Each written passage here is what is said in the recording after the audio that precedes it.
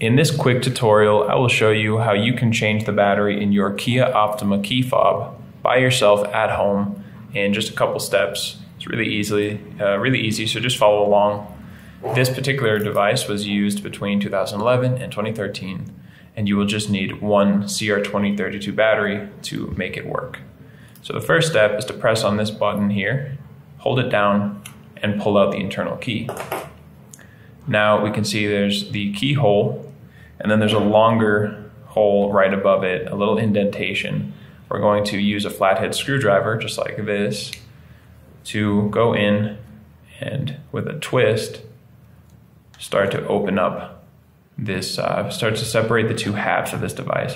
And now you can just pull it apart with your fingers, or you can kind of twist, working your way down until it comes apart like that.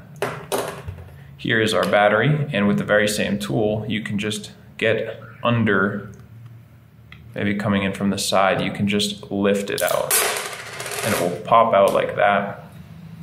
And here we go, CR2032. Take a new one. Make sure this positive side goes face down,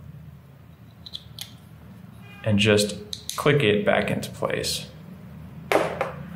Now all we need to do is click the two halves of the key fob back together and return the internal key to its place.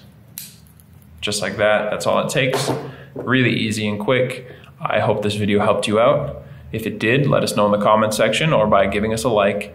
And if you ever need to change another battery or you'd like any information on key fobs for any make or model, you can find more of our videos here on YouTube or check us out at fobbattery.com.